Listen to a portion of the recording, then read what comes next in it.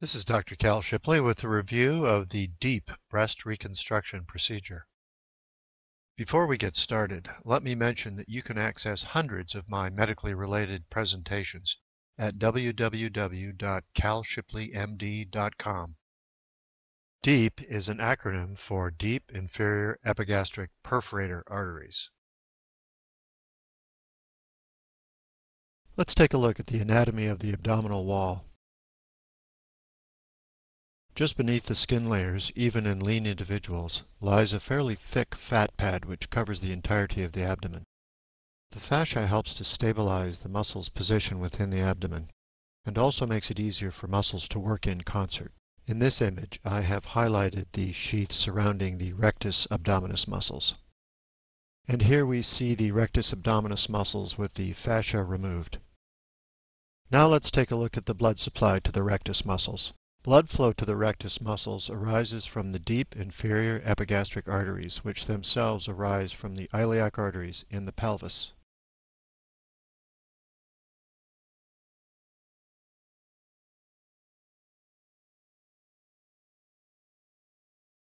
The deep inferior epigastrics not only supply blood to the rectus muscles, but also to the overlying fat layer and skin of the abdominal wall. The other key vascular structures involved in the DIEP breast reconstruction procedure are the internal thoracic artery and vein. The internal thoracic vessels are located in the thorax or chest cavity and lie just to the side of the sternum. Depicted here are the left internal thoracic vein and artery.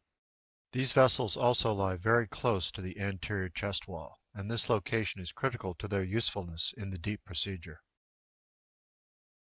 The abdominal skin incision for the DIEP procedure is elliptical, a full ellipse if doing a bilateral breast reconstruction, and half an ellipse if doing a unilateral reconstruction. Once the incision is made, a skin island consisting of the epidermal, dermal, and subcutaneous fat layers is elevated. The deep inferior epigastric perforator arteries are then inspected. It is critical to the success of the DIEP procedure that the perforator arteries be of adequate size. Perforator artery size will vary from individual to individual, and undersized arteries preclude the use of this technique. Individuals with undersized perforator arteries may be candidates for the alternate tram breast reconstruction technique. Please see my presentation in this library for more information on the tram technique. Perforator veins must also be identified, as they will be harvested along with the arteries.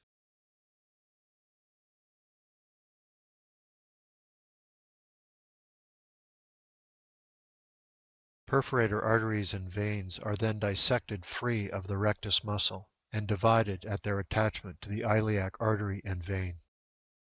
The amount of trauma to the rectus muscle caused by the dissection of the vascular structures is relatively small, and this is a critical difference between the DIEP and the tram techniques for breast reconstruction.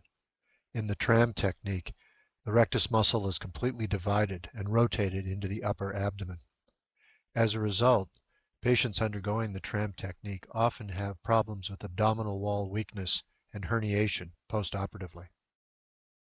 The skin island, with its vascular structures, is now completely free of any attachments and may be moved up to the chest for reattachment. An inframammary incision is made in the area of the previous mastectomy, and the chest wall is exposed.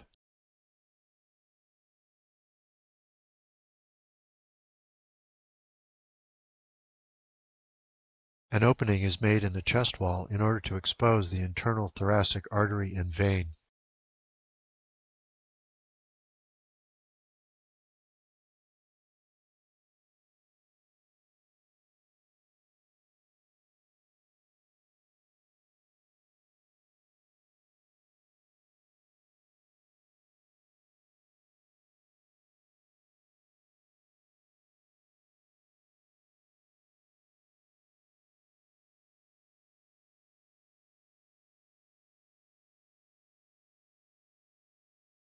The deep inferior epigastric artery and vein are now attached to the corresponding internal thoracic artery and vein.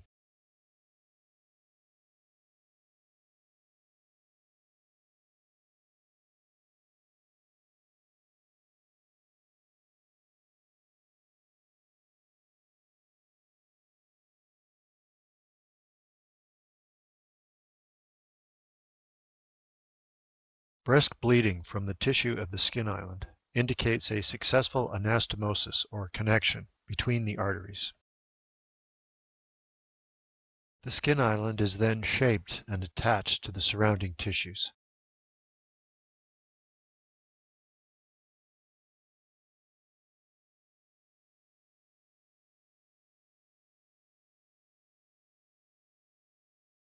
Normal capillary refill, as evidenced by blanching of the skin and then return of color with finger pressure on the newly inserted skin island, indicates adequate arterial blood flow.